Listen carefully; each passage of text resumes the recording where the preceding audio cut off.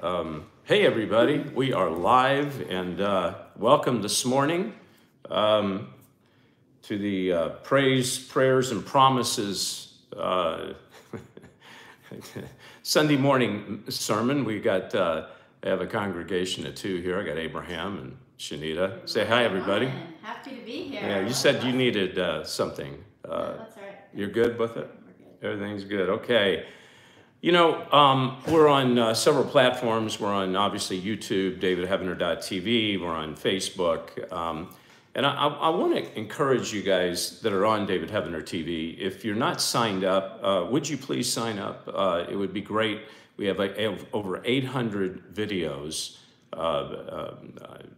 They're original, and I have interviews with some of the top-notch, what I would consider experts of people in the field of demonic warfare, you know, astral projection, program multiples, things the church doesn't talk about, okay? So consider signing up, going to davidheavener.tv and signing up on that. If you're not watching, jump over there, okay? And don't forget to sign up for it. All right, what are we talking about this morning? We're going to be talking about salvation. Salvation? Salvation? What church talks about salvation anymore? Because if you talk about salvation, that means somebody may not be saved. Oh, my goodness. Goodness gracious, a pastor gets in the pulpit and starts insinuating there might be someone not saved. How offensive that would be. What are we going to call that?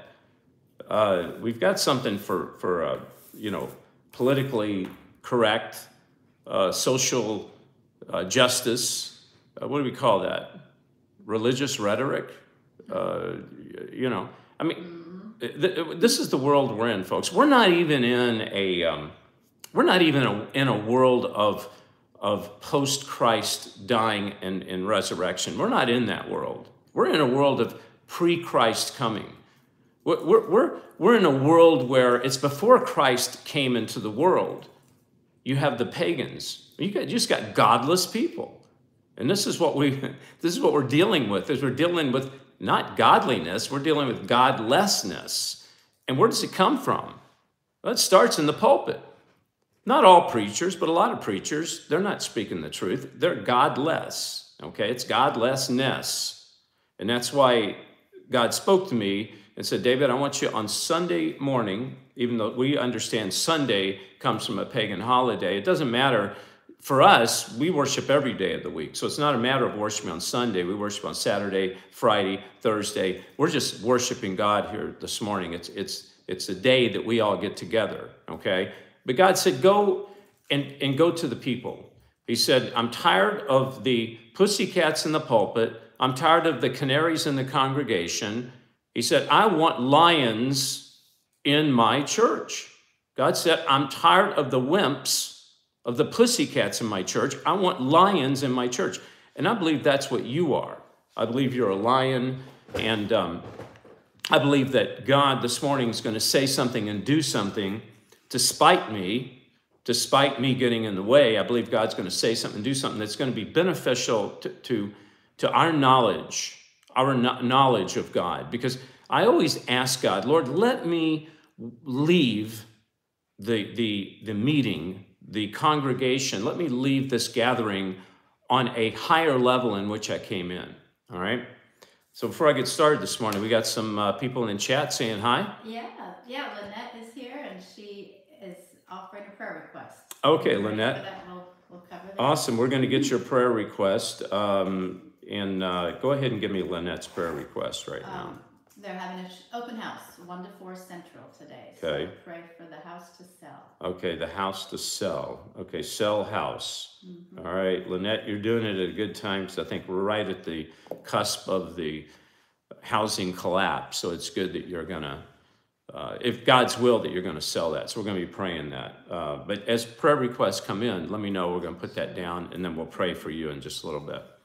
Mm-hmm. Okay, what other chat do we have? Anybody coming?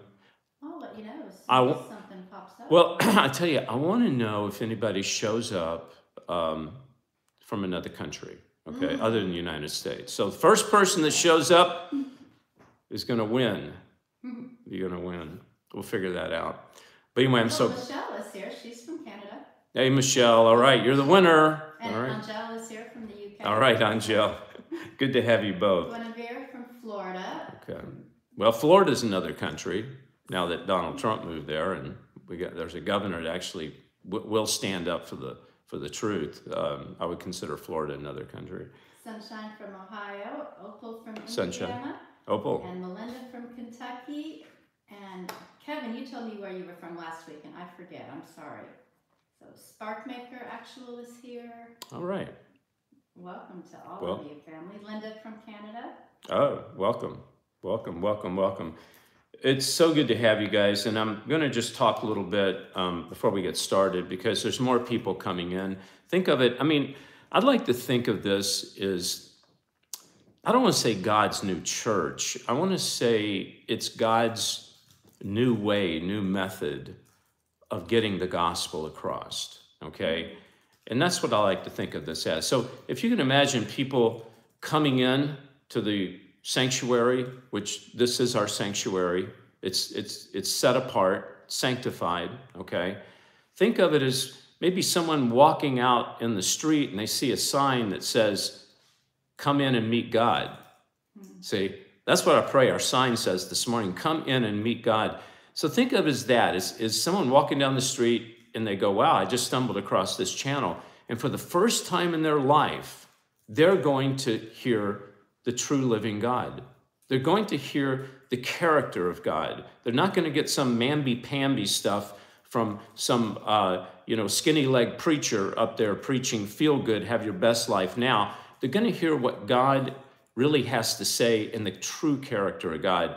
And so I just want to tell you guys, I'm so thankful for you being here. It means a lot to me because without you here with your prayers and your support, then it would be hard to do this every week. I'd still do it, but the fact you're here is telling me that God's speaking, God's drawing hearts nearer and closer. So we're waiting to get started because that one person may be walking down the street that needs to hear about God. It may be that someone stumbled across this channel, this gathering, this Sunday morning service, and says, well, I'm going to call somebody and tell them to tune in. Now, if that's you and you want to call somebody, call them and tell them to go to, was it Last Evangelist, David Heavener on YouTube? Yes, yeah, David Heavener hyphen Last Evangelist. Hyphen Last Evangelist. Or they can go to davidheavener.tv. That's our platform. It'd be great to have you go there. davidheavener.tv. And you can, by the way, this is free, right, on David Heavener TV? Yes. So when you go to David Heavener TV, it's 100% free. It's not going to cost you anything. You can watch it on the front page. If you would like to become a member and subscribe to David Heavener TV and go and watch the videos, you can. And even on Monday night at 8 o'clock, after our 7 o'clock show, we go underground. But the only way you can go underground is to become a member. Okay, you just sign up for the year. It's just $49 for the year or $5.99 a month. But anyway, you can come with us underground. We ask questions, we raise hands, we laugh, we cry, we sing together. And of course, don't forget the Monday night show starting at 7 p.m. Eastern Standard Time. And we've been on this show now, Shanita and Abraham, for 5 years now. And some of you guys have been with me from day one, and I really appreciate it. I appreciate all of you who tune in because this is how God is moving in these last days. Why? Because God wants God's people to know what's going on so that we can be well equipped to deal with the Antichrist. And this is what we talk about. This is the foundation of what we talk about, is how to deal with things in these end times. All right? All right, so I want to welcome everybody, and I don't know if you have your morning coffee. I've got mine here in my Last Evangelist mug, by the way. And that's the other thing. I was wondering, is it okay to drink coffee and be with Jesus? You know, I love to have coffee in the morning and sit there and read scripture and prepare the sermons. And I just love the smell and the taste of coffee.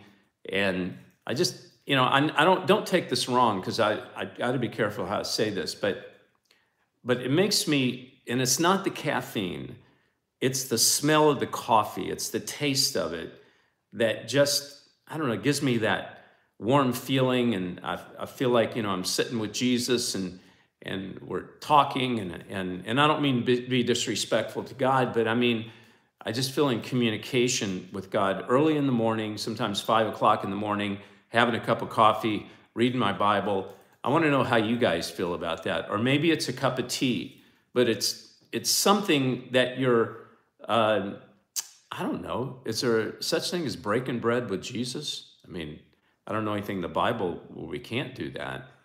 But this would be have a cup of coffee with Jesus. And that led me to my thing last week. Is there, I hope that, will there be coffee shops in heaven? We talk about the great feast, but what about having a cup of coffee in heaven? I think there will be. I think that there's going to be a lot more than we think.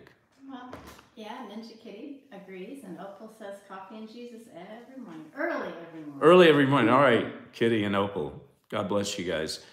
All right, so let's get started here. All right. Once saved, always saved.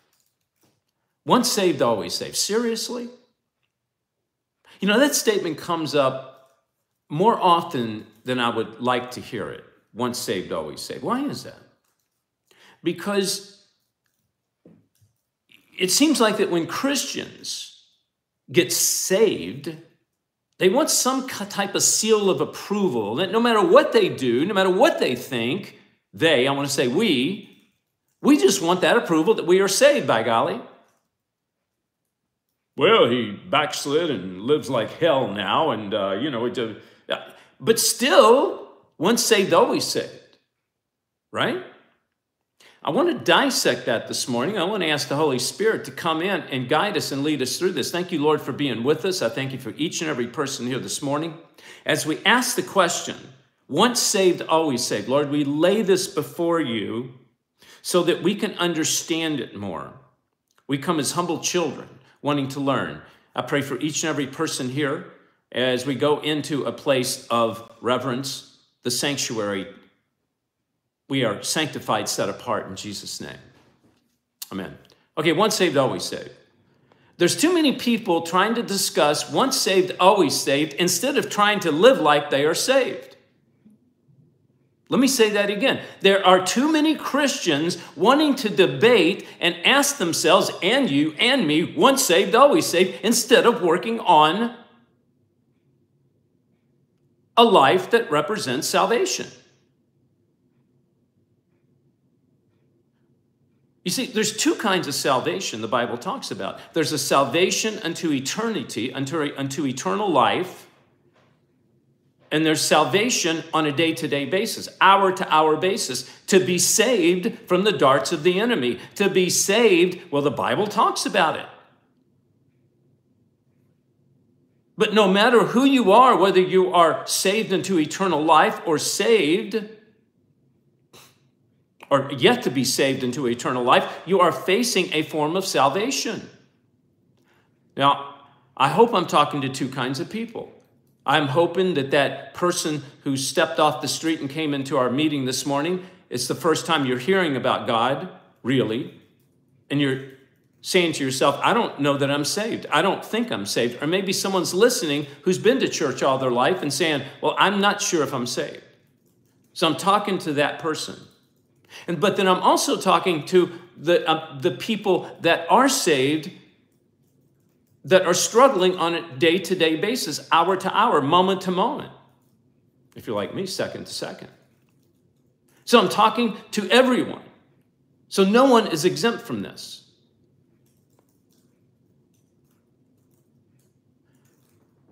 Salvation, no matter if it's salvation into eternity or salvation on a day-to-day basis to be saved from the darts of the enemy, depends on one word. It's called love. Well, David, I love everybody. I feed the homeless. I go to nursing homes, and I sing. I love. I want to talk about the kind of love that God talks about. Let's go to 2 John 4:11. 2 John 4:11. This burns in my brain because I'm going to tell you a story. I made a movie, and I'm an actor, and I made a movie. I played a preacher that preaches in a bar. Okay, I'm a barroom preacher. And it wasn't my movie. They hired me as an actor. And I read the script, and it was about God, but they had no clue who God really was. It was just some man upstairs, some, I don't know, universal higher power, whatever. No. I had to read this in the script. As I'm in the bar room, I'm talking to somebody, I'm reading this, and they took it totally out of context. And we're going to read it and see how the world, well, mostly the church takes it out of context. The world doesn't, because they don't care. They don't even know it exists.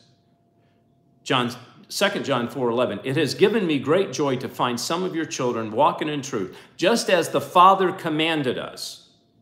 All right, what's he saying? Walking in truth, just like the Father commanded us. And we're going to talk about what is truth. And now, dear lady, I am not writing you a new command. This is where they start misusing it. I'm not writing you a new command, but one we have had from the beginning. I ask that we love one another. And they end it there. It's not a new command. It's a command that I've always given you, but it's a command that you love one another, and they stop it because they don't want you to know what love really is. Now, we mentioned truth earlier, and we're going to go to that, verse 6. And this is love.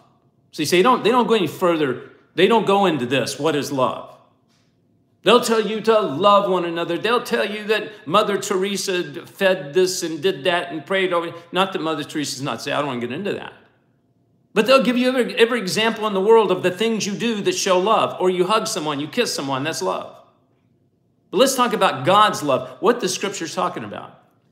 And this is love, that we walk in obedience to his commands. As you heard from the beginning, his command is that you walk in love. So what does this mean? You see? His commands. What is the commands of Jesus Christ? Well, there are many commands, but I want to give you the first command that was mentioned in verse 4. Let's go back to verse 4. It has given me great joy to find some of your children walking in the truth, just as the Father commanded us to do. The number one is that we walk in truth. Well, David, I walk in truth. By golly, I know Jesus. I believe in Jesus. I go to church. I put money in the offering. That's not what I'm talking about. I'm talking about walking in 100% truth. When it's convenient, when it's not convenient, when you're loved and when you're hated. And mostly you're going to be hated. Because I told people, if Jesus walked the face of the earth now as a man, as a human being, they would lock him up and throw away the key. Because right now, the modern day apostate church is crucifying Jesus the way that the Jews did 2,000 years ago. And it's really about religion. It's all religion. When I say crucifying them, I'm talking about assassinating the character of God by not telling the truth. And I'll give you 2 examples. Number 1 is taking care of our babies. When a preacher gets up on a Sunday morning and fails to tell the congregation, don't forget to pray for the slaughtering of our babies, when he fails to do that, I question, where is his heart? Number 2 is perversion. Yeah, namely sexual perversion. I mean, we've got all kinds of weird stuff going on here, folks. There's even drag queens going into the church, reading children the Bible in Sunday school. It's outrageous. So we walk in truth. That is love. Number 7, I say this because many deceivers who do not acknowledge Jesus Christ as coming in the flesh have gone out into the world. Any such person is the deceiver and the Antichrist. Let me tell you something. That's the modern day church. They will tell you they know Jesus. They will talk of the things of Jesus, but if they don't do Jesus, they are not of Jesus. And that's exactly what this scripture is talking about. They deny Jesus has come in the flesh. They have to deny it. Even though they tell you he does come in the flesh, it is not the truth. They don't believe it. Because if they believe that the Son of God really came in the flesh and died for you and I, and Father gave his Son for you and I, they would have compassion for the Father. And they would obey his commands. Watch out, verse 8, watch out that you do not lose what we have worked for, but that you may be rewarded fully. Watch out, folks. Be careful that we don't lose it. Let's not get sucked in. You know, I'm not worried about you guys out there getting sucked into drugs and alcohol, even though that happens, and we're going to talk about that. That's not the height of my concern. You know what the height of my concern is? That someone, any of us, get sucked into religiosity. And what does that mean? That means to be comfortable. That means to be lukewarm. That we are not on fire for God and not willing to do the things God wants us to do. Shanita, do we have any other comments, questions, praise reports? I got to let the fire cool off a little bit. I'm combustible at this point. Okay, I'm not apologizing for getting, and it's not angry. I get passionate.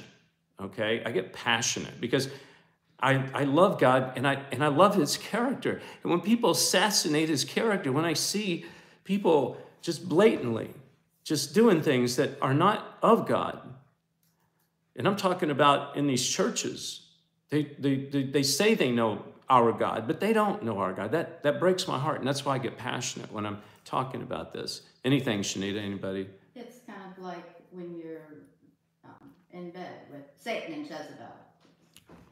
Yeah, when you're in the bed with Satan and Jezebel. That's right. When we don't stand up for God, it's like crawling in bed with Satan. Because you're going to sleep with somebody. The Bible talks about that. You can't serve two masters. You're going to love one and hate the other. Folks, we're in a day and time God will not tolerate, he will not let the sheep and the goats mingle anymore. He's separating them. Now, we've got to decide, are we with the sheep or the goats? You better say sheep. The Bible talks about that. You see, I understand that we slip. I slip all the time. I'm not talking about doing everything perfect. No. I'm talking about a mindset to follow Christ. Okay. Let's go to 9. Anyone who runs ahead and does not continue the teaching of Christ does not have God. So if you do not, I'm not talking about a preacher reading scripture or saying a great sermon. That's not what I'm talking about. I'm talking about telling the truth. Whoever continues in the teaching has both the Father and the Son. If you continue in the teaching of truth, not in the preaching of a sermon, not in the reading of a scripture. It's the teaching of the truth.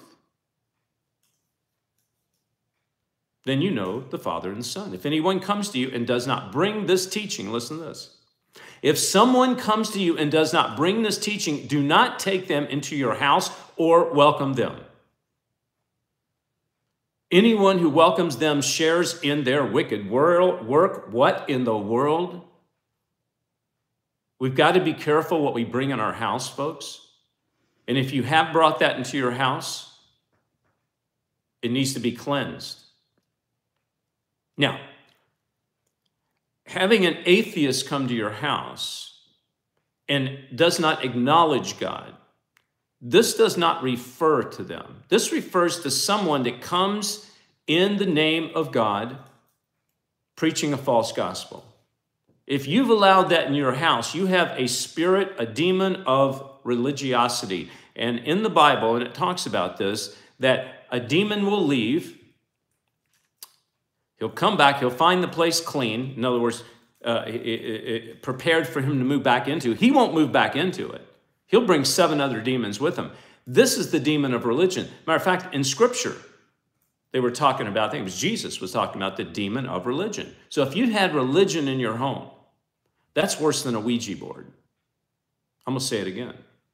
Ooh, Shanita just said something that's pretty hard. Well, Friday you said something even harder. What was it? You'd rather be a prostitute than a spiritual prostitute. A religious prostitute. Yeah, I did say that, didn't I? I mean, I don't want to be either, but we talked about Friday night. By the way, if you guys want to come to a physical meeting we have here every Friday night, 7 p.m. Eastern Standard Time, come here. If not, you can go to davidheavener.tv. We're exclusively only on that. But I said I would rather be a prostitute on the street, prostituting myself, than to be a spiritual prostitute, lying about God. Why? Because if I'm a prostitute on the street, I still have hope of salvation. But if I'm a spiritual prostitute, there is no hope until I come to the realization that I am lukewarm. So that's what I said about prostitution. What did I say just a minute ago? I said, oh, I shouldn't have said that. The spirit of religion in your home is worse than a Ouija board. It is. The spirit of religion in your home is worse than having a Ouija board. Now, they're both bad, and they're both demonic, but this demon of religion, it's the worst kind of demon that exists. Why? Because it's confusing. It will lie to you. And this is why Satan has gotten into the church. So if you've had the spirit of religion in your home, I want you to immediately, after this gathering today, cast everything out, burn it, get rid of it, bury it. And we need to cast those demons out. And I think that's what we're going to do before the end of the show. We're going to cast demons out of the homes. Okay, make a note to that. Demons out of homes. Okay.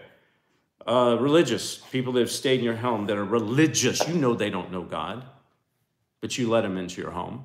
We got to stop that nonsense. Matter of fact, I'm going to ask somebody, Shanita, before they come and stay with us. Now, I'm not going to ask an atheist this because they don't care. I'm going to ask someone who says they're a Christian, but they're going to come and stay with us. Here's what I'm going to ask them. You all tell me about that. Tell me what you think of this. Is it too hard, too difficult? Before they come and sleep where we are, I'm going to say, you're a Christian. You say you're a Christian, right? They go, yeah. I'm going to say, well, how do I know you're a Christian? Are you a real Christian? If they go, well, what does that mean? Well, then explain it to them. And ask them, say, will you stand on God's truths? Will you stand on, even though, are you willing to be hated? And if they start looking at you like a deer in headlights, Shanita, if that happens, I'm going to ask them, I'm going to get them a Motel 6 room with Tom Bodette. Because the light's always on, you know. Yeah, I don't think you should let somebody stay in your house who proclaims to be a Christian but it's not. What would Jesus do? What would Jesus do? I want to know your all's. But hang on for a second. What would Jesus do? See, Jesus is dealing with the Pharisees. Now, they would never want to stay in Jesus' home because, number one, Jesus didn't have a home. He was homeless, basically. But would he sleep in their home? We're going to talk about that, I think, on another gathering. That's an interesting question now. All right. But number 11, anyone who welcomes them shares in their wicked work. Oh, my goodness. The wicked work. All right. So let's go back to what we were talking about here. Once saved, always saved. That's the question. Once saved, always saved. My question is, are you a Christian sleepwalker or are you a watch warrior? You see, a sleepwalker doesn't know they're asleep. They're just getting up doing the same thing over and over again. And this is where the religious community is. They get up every Sunday morning or whatever day they're worshiping, but it's once a week. They get up they put on their Sunday go to meeting clothes. And they go sit in they put the rear end into the same pew they put it into for the past 30 years, and they write that check for the same amount, do the same thing. They leave thinking that God loves them a little bit more. But that's spiritual insanity. Folks, listen, it's spiritual insanity wanting God to do something, wanting God to change something, expecting something to change, but yet we do the same thing over and over again. God, I need change. I need help. But you're doing the same thing over and over again. God's saying, stop. I'm a moving God. Move with me. So now we're going to talk about my experience with God. See, I was a brain-dead Christian for many years. I was a music leader. I even preached some sermons every once in a while when the preacher didn't show up. Being a music leader, though, I had to listen to all these sermons over the years. And I thought I was just supposed to endure most of this nonsense. And most of it was nonsense. They had not a clue what they were talking about, a lot of these preachers. They shouldn't even been in the pulpit. They should have been a janitor, and the janitor should have been the preacher. But I ignored it because I thought this is what I'm supposed to do as a music leader. All I'm supposed to do is music. God, and this is my little box, and I'm supposed to ignore everything else, even though most of the church teaching was apostate. Until God dealt with me. Because I had two personalities. I had the Sunday go to meeting David, and I had the movie making David Monday through Saturday. Until one night in a bathroom, I'll never forget, it was a Friday night. It was about 7 p.m. I walked into this restroom in my house, and I literally, I believe, died. I collapsed. I fell to the floor, lost consciousness. And I came back. But when I came back a different person than when I left. Because God married that Sunday go to meeting David to that Monday through Saturday movie-making David. He married us together as one. And when he brought me back up, I arose as one. I had what they call, folks, spiritual integrity. You see, before I had no integrity, I was a Christian with no integrity. Why? Because I wasn't integrated. I wasn't one. You see, here's the problem with being one. Is no matter where you go, you're going to make somebody mad because you're always carrying God with you. When I go to church, I carried the movies with me, but I did it with the God mindset.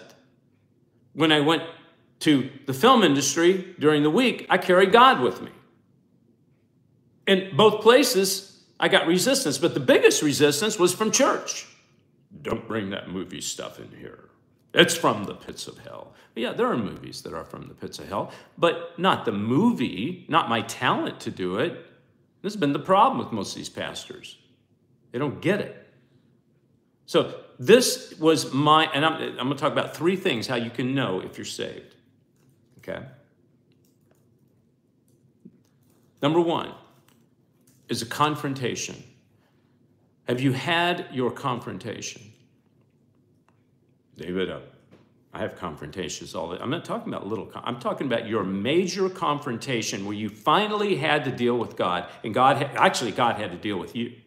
Just like me on that bathroom floor. God had to deal with me. I had to deal with my life. And I had to deal with that with God. It was a one-on-one.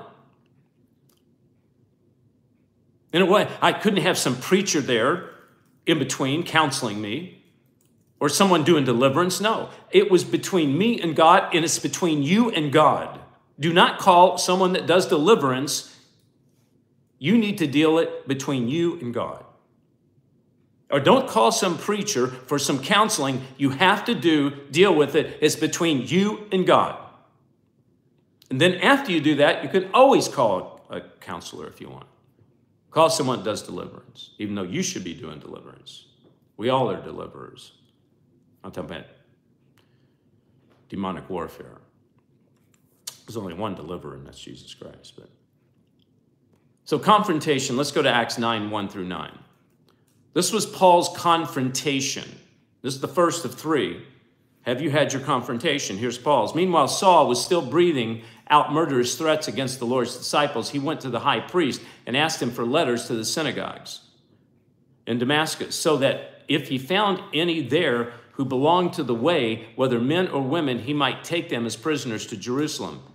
As he neared Damascus on his journey, suddenly a light came from heaven, flashed around him. He fell to the ground and heard a voice say to him, Saul, Saul, why are you persecuting me? This is what happened to me on that bathroom floor. David, David, why are you persecuting me? I said, Lord, what do you mean I'm persecuting you? He said, when you don't tell the truth, you are persecuting me.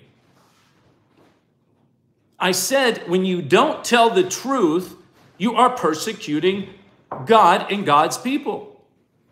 Just like Paul was doing. See, he thought he was telling the truth. But he was religious. Who are you, Lord? Saul asked. I'm Jesus, whom you are persecuting. He replied, now get up and go into the city, and you will be told what you must do. Verse 7, the men traveling with Saul stood there speechless. They heard the sound but did not see anyone. Saul got up from the ground, but when he opened his eyes, he could see nothing. So they led him by the hand into Damascus. For 3 days he was blind, did not eat, drink, anything. Folks, when I had my experience and I came up off that floor, I couldn't sleep for 2 months. Literally could not sleep for 2 months. I couldn't eat. My wife will tell you this. I dropped about 40 pounds, and if I drop 10 pounds, I look like, I'm malnourished. I mean, people actually thought I was dying. But I was going through this confrontation. Have you had your confrontation? Has God dealt with you? And I'm talking about the ones that do the same thing over and over again. It's called religiosity, thinking that God loves them. All right, number 2, the conversion. And you see, Paul was blind. In order to be converted, you had to be made blind. Bible talks about this. If you're blind, you can see. If you think you can see, you'll be made blind. You have to be blind. Amazing grace. You have to know that you're blind. You have to understand someone's going to lead you around. That's called the Holy Spirit. Acts 9, 15 through 19. But the Lord said to Ananias, go, this man is my chosen instrument to proclaim my name to the Gentiles and their kings and to the people of Israel. I will show him how much he must suffer for my name. Whoa. Folks, you're valuable to God. He chose you before the beginning of the world. He chose you before you were born. He has a commission for you. He has a special purpose for you.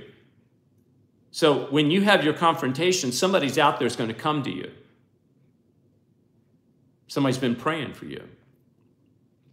Then Ananias went to the house and entered it. Placing his hands on Saul, he said, Brother Saul, the Lord Jesus, who appeared to you on the road to Damascus as you were coming here, has sent me so that you may see again and be filled with the Holy Spirit. Immediately, something like scales fell from Saul's eyes, and he could see again. He got up and was baptized. And after taking some food, he regained his strength. He was blind, but now he could see. Folks, I was blind. God took me to the floor, brought me back up with integrity. The scales came off my eyes. Over a period of time, I could see. I could see the truth.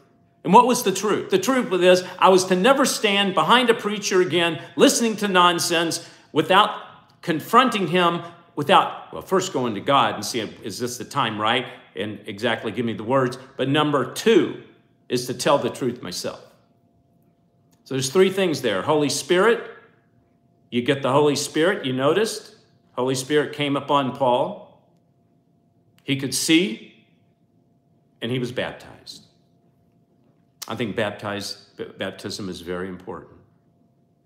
I won't get into the teaching of baptism right now, but I believe it's so important that if you've not been baptized and you've accepted Christ, you need to be baptized. But you need to be baptized according to the things of God, according to the ways of God, according to the Holy Spirit, by the right. Don't let some demonic entity baptize you. There's too many people running off to these churches and they're letting some demon preacher get a hold of them and dunk them down in water. Don't do that. You're better off get someone you know, because if you're around this area, I will be happy to baptize you. Or if I come to your area and I preach or I'm talking, I'll be happy to baptize you. And I've done that before. But if I'm not around you and that's not possible, then you can go to someone you trust. You can get, well, in a pool, it's cold right now unless you're out west. But I've baptized people in pools, have them baptize you. If you have to, put some clothes on, get in a bathtub, run some water, have them come over, make sure they know the Lord. Don't let anybody put their hands on you that doesn't know Jesus Christ, and have them baptize you. Matter of fact, you might want to baptize them too. They haven't been. Number 3. Well, first, let's talk about the confrontation, the conversion, but number 3, the commission. God will give you your commission. Acts 9, 20, 22. Saul spent several days with the disciples in Damascus. At once he began to preach in the synagogues that Jesus is the Son of God. All those who heard him were astonished and asked, "Isn't he the man who raised havoc in Jerusalem among all those who call on his name? And hasn't he come here to take them as prisoners to the chief priest?" Yet Saul grew more and more powerful and baffled the Jews living in Damascus and proving that Jesus is the Messiah. Folks, when you have your conversion and you get your commission, your family and your friends will think you've lost your mind. They will come against you. They will make fun of you. They may even hate you, just like they did Paul. But that's how you know you have a true conversion and commission that God's given you. All right? So, confrontation, the conversion, and the commission. All right. Shanita, do we have anybody that has anything to say, anything in chat? Without love, we are bankrupt, says Ninja. Absolutely. Absolutely. And Marissa, sometimes it's hard to believe Jesus really wants to forgive me for free. So I do sometimes question if my lack of faith, and in that sense, does it make me unsaved? Yeah, and who said that? Marissa. I'm glad you said that, because the Holy Spirit has just spoken to me to talk about exactly where I think you are right now, where a lot of us are. You see, there's people out there wondering, David, am I saved? I know I say I'm saved and I've been to church, and maybe you are, but you're struggling, just like all of us are struggling.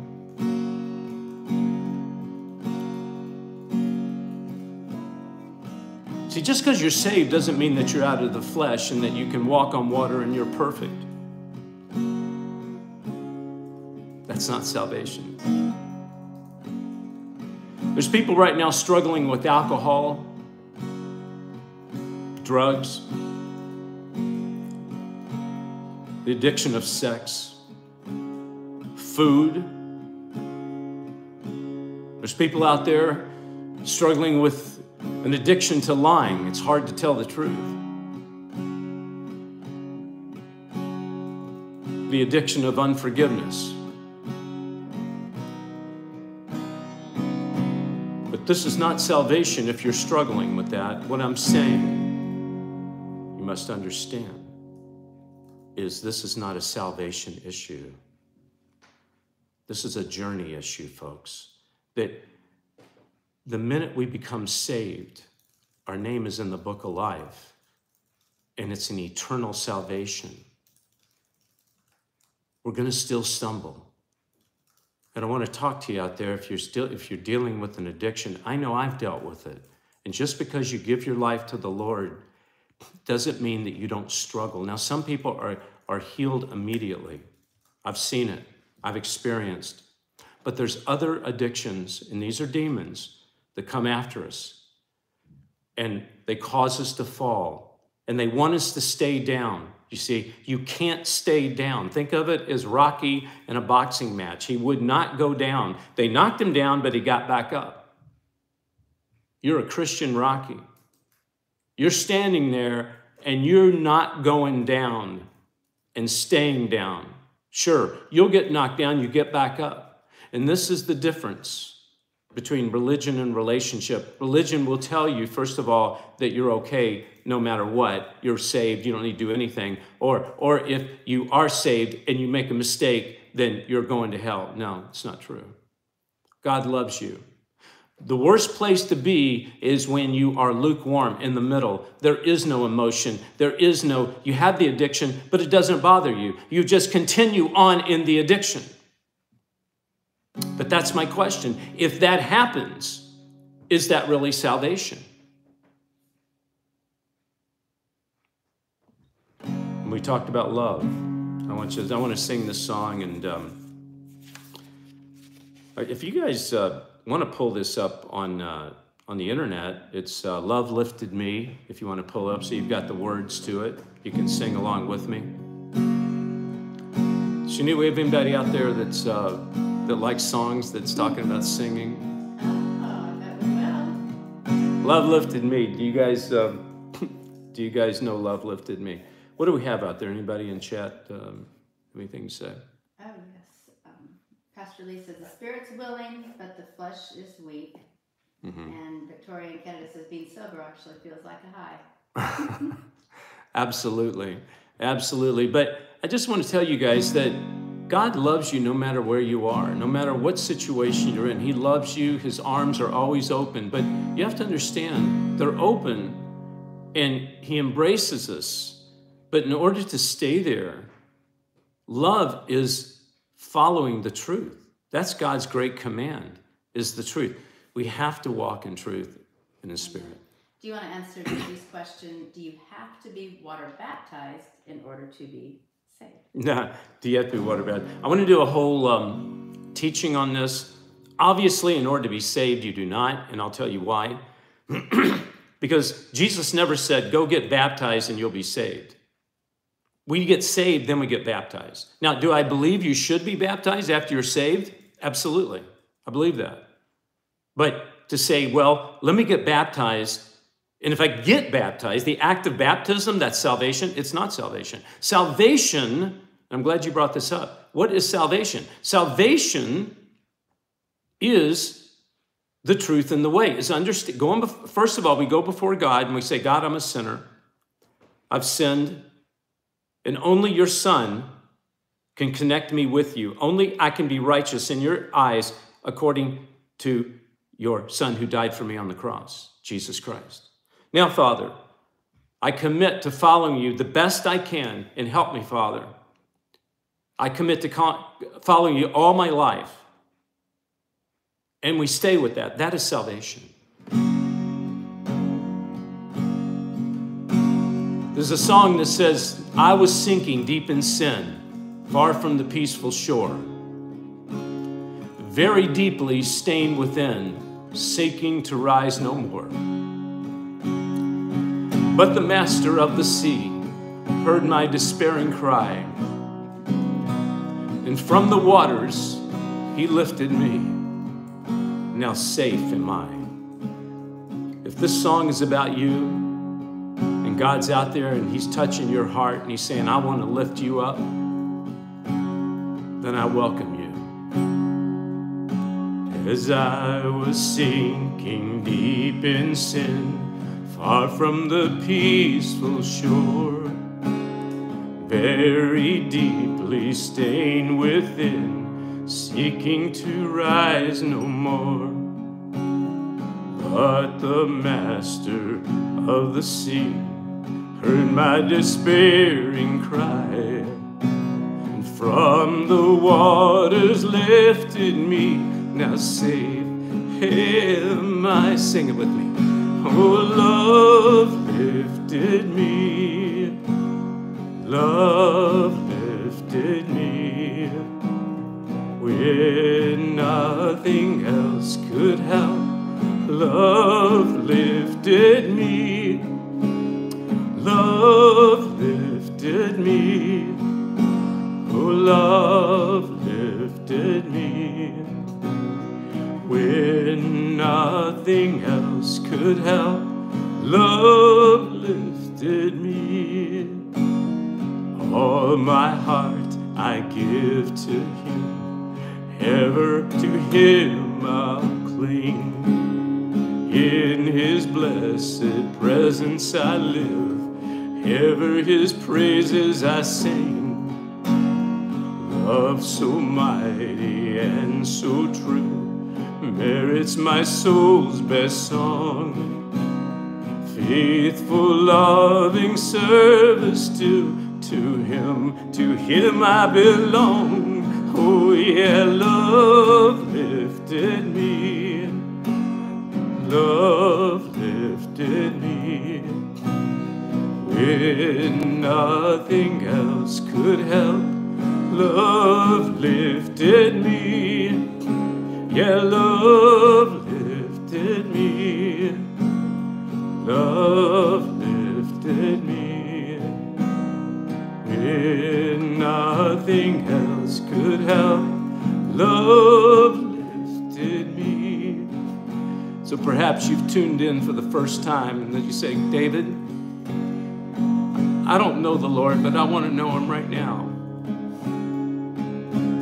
God's hearing you and God's watching you and God's with you. You say, Father, I'm a sinner. I come to you, Lord, just as I am. And I understand that you sent your Son to die for me on the cross. And this is what I stand on, Father. I believe, and I'm going to follow you to the best of my ability. Accept me, Lord. Congratulations, my friend. You have eternal salvation. If you'd like to email me at david@davidheavener.com and let me know your experience, I'd love to pray with you and pray for you. Maybe you're saying, David, I've been struggling with alcohol and drug addiction and sex addiction and all kinds of addiction. I want it broken, David. I want it broken. I don't want to play this game anymore of getting up and falling down. Say, Lord, I'm praying, Lord, for each and every person out there, including myself, that struggles with these daily addictions. Some seem small in our eyes and some seem large in our eyes, but they all are the same in yours. I'm asking, Lord, right now, in the name of Jesus, that they be taken away as we're free and we're cleansed. Souls in danger, look above. Jesus completely saves. He will lift you by His love out of the angry waves. He's your master of the sea. Billows will obey. He's your Savior. He wants to be saved. Saved today. Sing it with me. Yeah, love lifted me. Love lifted me. When nothing else could help, love lifted me. Love lifted me. Love lifted me. When nothing else could help, love lifted me. That God's laid on my heart to talk to someone out there that's been abused. Physically, sexually, emotionally, verbally abused. He's saying now's the time for the healing.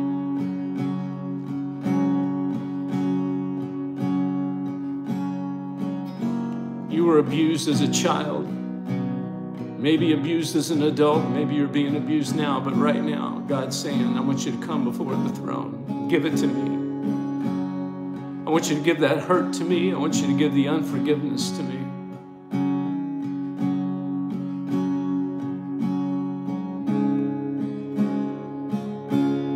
Lord, I pray for those out there listening to my voice that have suffered from abuse through the years. I'm thanking you, Lord, for taking away this hurt. It's a miraculous event as it's lifted off our shoulders, as love lifts it off our shoulders.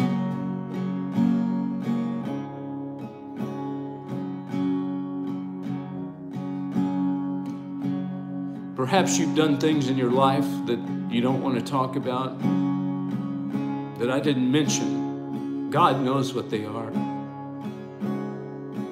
And one day you'll face God, and so will I, and all those things will be right in front of us. But now's the time to give it to God. And it doesn't matter how or what it was or when it was. God says, give it to me just as I am.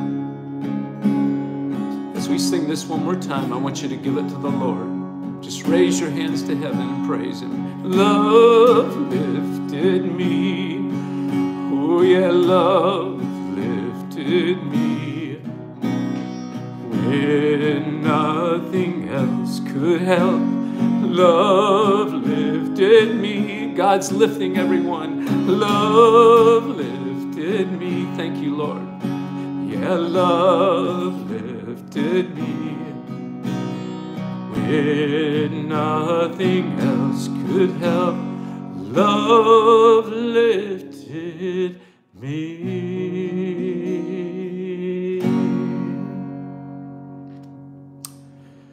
When nothing else would help. When you say, David, it's hopeless. You don't know. You don't know what I've done. You don't know what I've been through. It's too big for me.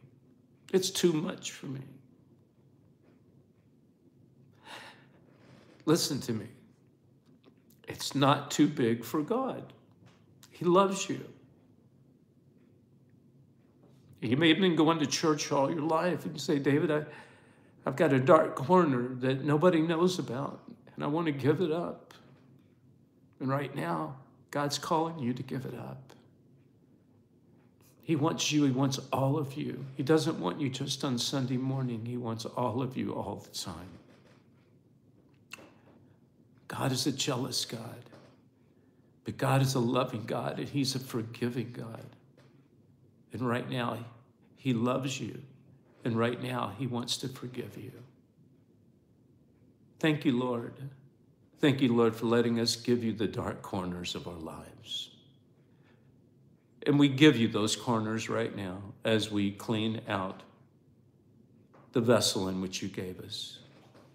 Lord, you've prepared us to be a sanctuary, pure and holy, tried and true. And we're standing before you now at this altar. Lord, thank you for giving us an altar. As we stand before you, as we kneel before you, as we lie before you, we repent of our sins. We ask forgiveness. And now we have restoration.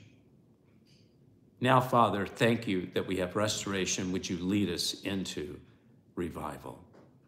In Jesus' name, amen. Should have brought Kleenex with me, Shanita. You know, I said something on one of my shows about a good preacher. He's not really preaching a message unless he's sweating and perspiring. And they did an article on me, Newsweek magazine. You can pull it up on the internet.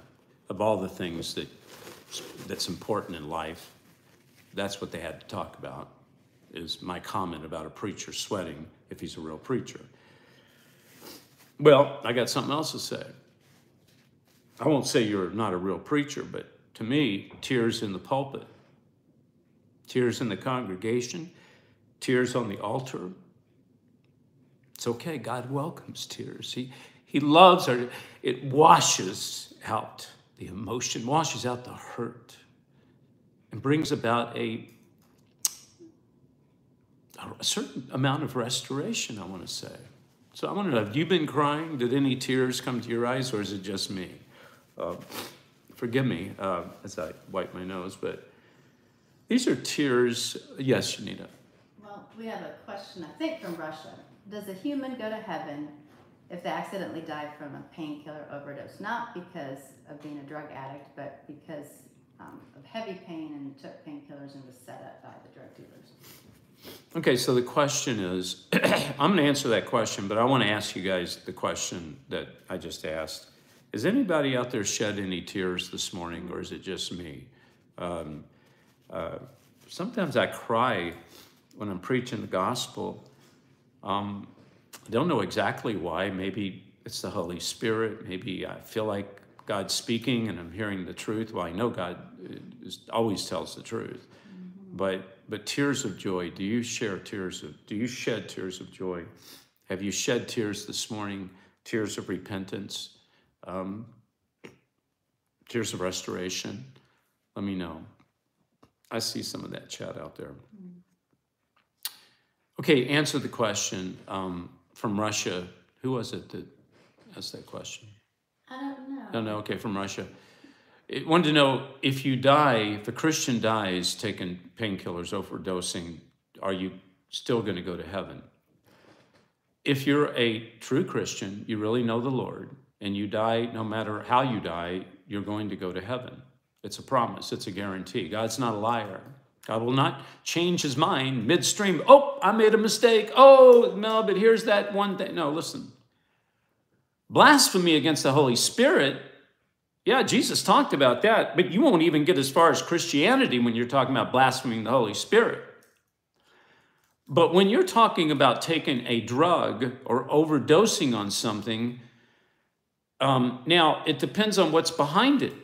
If you're in an addiction that you will not stop and you turn your back on God and you say, God, I turn to this addiction, then we have to talk about, is it salvation unto eternity?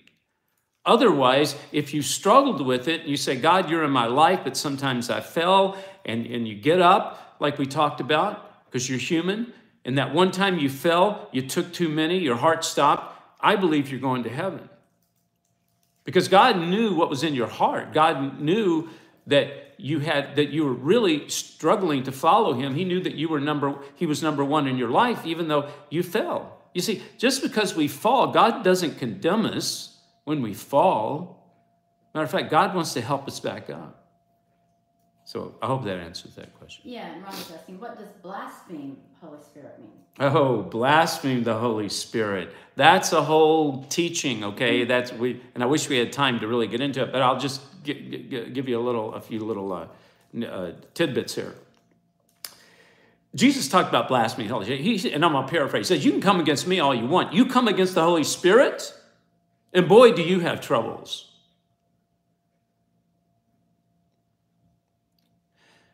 The teachings of God came through Jesus. Jesus was the Word. He was the Word. Look at John. In the beginning was the Word. He's the author and the finisher of our faith.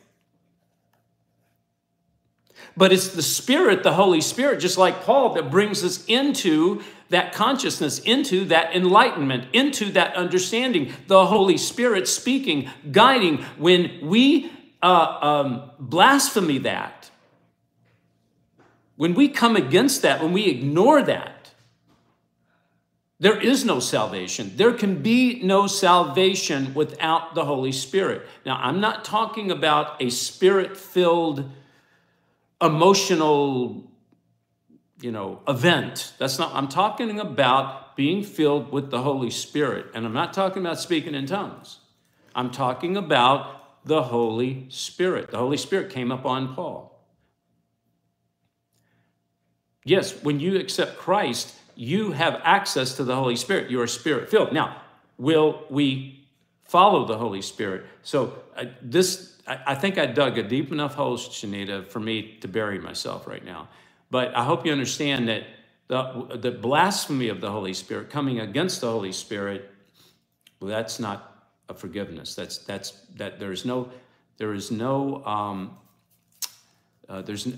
Jesus talked about this. There's no foundation of forgiveness with blaspheming the Holy Spirit. Jesus said, you can come against me. And they did. They nailed him to the cross. But you can't nail the Holy Spirit to the cross, right? It's not possible. All right, any other question? Is assisted suicide? Assisted suicide? Well, to be honest with you, in most hospitals across the world, when you put somebody in there on all those gimmicks and all that medicine and you're thinking all that stuff's going to save you, that's assisted suicide, especially, during what we just went through. So, but intentional, saying, okay, now we're going to get rid of somebody because, we either don't want them around, we don't, or I'm going to get rid of myself because I don't want to be around. That gets into a suicidal, basically, Shanita, that's suicide. Whether you're in a hospital or you take your own life. So the question, I think, a better question might be, someone that commits suicide, are they going to go to heaven? Can a Christian who is a real Christian in a fleeting moment of Christian consciousness do something stupid like commit suicide? And then all of a sudden God says, well, I can't let you into heaven. Let me get that rule book out here. It says, oh yeah, they did suicide. I'm going to answer that question next week because they said my papa, my grandfather, committed suicide. I don't believe he did. And I'm going to talk about that next week. So I'm going to talk about the demons of suicide and how demons fit into this. And I'm not avoiding the question. I really want to answer it coming from a certain point of view, and we don't have time to come from that point of view. I want to come at it from a demonic standpoint of the demons of suicide. Okay, so let's have some prayer requests, some praise reports. Let's do praise reports first. We have a praise report. Guinevere says, I was dating Blake. He was my boyfriend a couple of years ago, but now, or since then, I have chosen both feet in the kingdom over a worldly relationship. So congratulations for making the right choice. And who was that said that? Guinevere. Guinevere, congratulations. God bless you. We're praying for you. Blessed by your testimony. Thank you. Yeah, for your testimony. Yep. It reminds me of the girl in front of our table. We were at the conference with Mike Lindell, and she gave her life to the Lord right in front of our table. And she was living with a guy at the time. She had to go back after she gave her life to the Lord and tell the guy, I can't live with you anymore. And boy, did that wreak havoc. But when that happens, folks, when you get a transformation and a confirmation, God's going to tell you to do something that's radical, or he's going to tell you not to do something. Okay, any other praise reports? We have prayer requests. Okay. From JG, from Brandon, from Blake, from Angel, from Lynette. Lake. Mm-hmm. Okay, I got Lynette. And who was that? Angel? You said? Angel in UK. Mm-hmm. Okay. Translator. All right. Okay. Any other prayer requests? I'm going to give another 60 seconds for prayer requests to come in. And if we don't name you, I'm going to name to the Lord everyone that needs prayer, so you're not going to be left out. And before we go to prayer, I just want to remind you guys, you can go to davidhevner.tv and you can sign up. We have a show tomorrow night, 7 p.m. Eastern Standard Time. And at 8 o'clock, you can go underground with us. And if you sign up, it's exclusive. You can go underground. We talk about things we normally don't talk about. So that's why we go underground. If you're on Roku and Amazon, welcome. Thanks for being with us. God bless you guys. Any other prayer requests? Marky. And Okay. Rhonda. Okay. And Rebecca. Okay, Rhonda. And Betty. Rebecca. And Betty. Okay, did I miss somebody? Kevin. Marky, Rhonda. Kevin has a praise report. I'm glad I've officially connected with you. Couldn't wait until today. Oh, bless your heart, Kevin. Thank you. God bless you. Okay, so that was Marky, and that was Betty and Reba.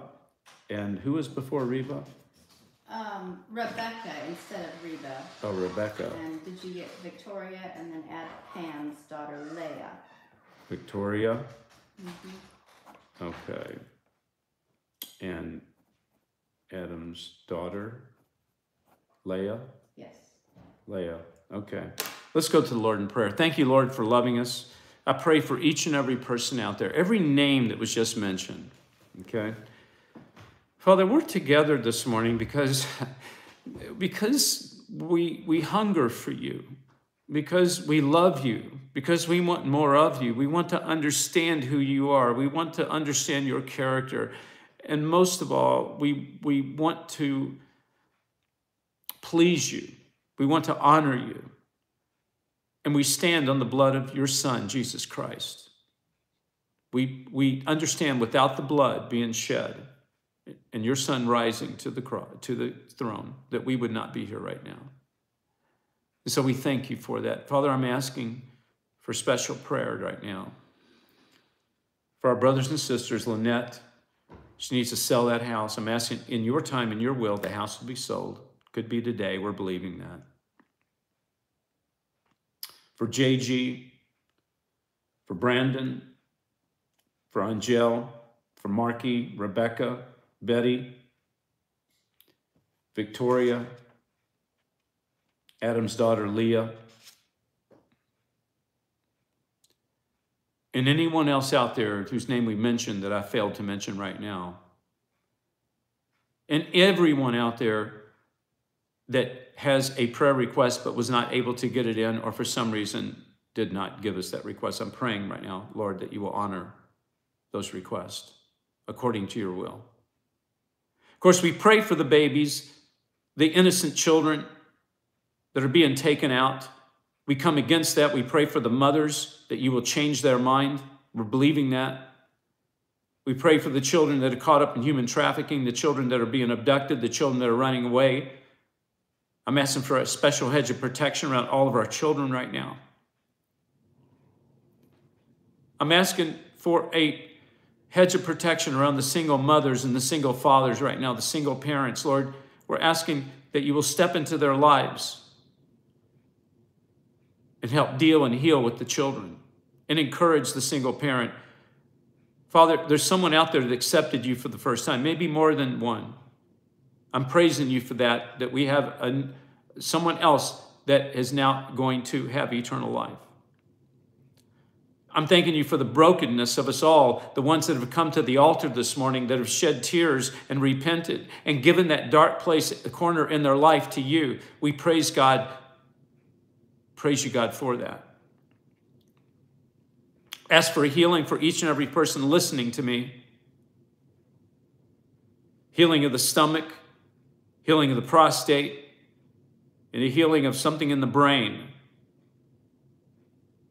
Lord, touch each and every one of us and bring us back to perfection as close as it can be, regardless of our age, so that we can continue to spread the gospel. And also that a miraculous thing will be shown both to the religious system and to people that don't know you of these miracles, of these healings. Great signs and wonders.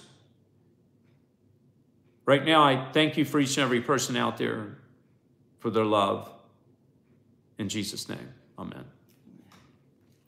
Your word, Father, says that great signs and wonders will follow those who believe, and we're believing for David's eyes to be 20/20 again. Yes. Cataracts to go. Yes. Infection to go. And we give you the honor and the glory, and we'll testify and proclaim your greatness and your power in Jesus' name. In Jesus' name, pray for our little granddaughter who has the flu and strep throat, and for our son who's sick and all sickness. Bind any and all sickness in the name of Jesus. Demon of sickness, you are gone from this house, from every house, in every apartment, in every room. For everyone listening out there, demons are gone in the name of Jesus Christ. The demon of religion, you are gone. You will not return in the name of Jesus. All right. I love you guys. I appreciate you all. Thank you so much. There I go crying again. Okay, so if you would like to support the ministry, this is our church, okay? If you would like to support us, we sure could use it. First of all, prayer. Would you please pray for us? You can reach us at admin@davidheavener.tv. Let us know you're praying for us. We want to pray for you. Would you pray for us? Because without your prayers, we can't go on another day. The struggle is too great, folks. It's getting harder and harder to tell the truth, speak the truth, but we're going to do it. For as long as I'm breathing, I will commit to God to do it, and I know you will too. If you'd like to support the ministry, become a monthly partner, you can just go to davidheavener.tv/give, right, Shanita? Or you can text the word chosen to 91999, or you can call 844-806-0006. Your gifts are used to be able to bring our shows. It costs money to do these shows. Not this one, because we don't have a production team, but Monday night, any of the other things we do, it costs a lot to keep David Heavener TV on the air. We make these books, and we do DVDs. These are 2 new books you can get: End Times Investigation, True Power in These Last Days, How to Use Your True Power, and the story of my life in Hollywood when it comes to demons and mind control and SRA and much more. Plus, you can get, hey, Last Evangelist, the DVD's out, episode 1. It's got band videos on it with Michael Lake and Lisa Haven. You can watch. And then also this End Times Investigation DVD.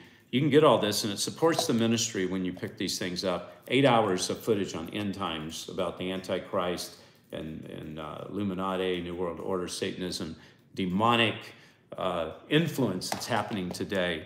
So I want to thank you guys. Please don't forget to join us tomorrow, 7 p.m., davidheavener.tv. Please, if you can, go to davidheavener.tv, sign up, become a partner. I know many of you have, and I love you guys, and I appreciate you. Okay, Shanita, before we sign off, any last words? Lots more amens and thank yous coming in, and for the rest of you, just know that we are praying for you. And Mira, thank you for being here all the way from Kazakhstan. Wow, Kazakhstan. Wow, amazing. All right, thank you. All right, everybody. I love you guys. Don't forget Giving Tuesday, right? When is Giving Tuesday? I think the way it works this year is anytime you go on Facebook and make a matching donation before the end of the year, they will match it. Oh. Or if you make a donation, then they will match it starting in February. You make a donation, they'll match it on Facebook? Yeah, up to $100. Yeah, but where do you go on Facebook? How do you? Full Power Wisdom. Oh, Full Power. The name of Full Power Wisdom is the name of our account, whatever. Well, that'd be great. Well, that's good. That's one good thing Facebook does. All right. I love you guys. I appreciate you. I think I've said everything I need to say. I'll see you next Sunday. Bring somebody, tell somebody, and I love you all. You're my family, and God bless you. Till next week.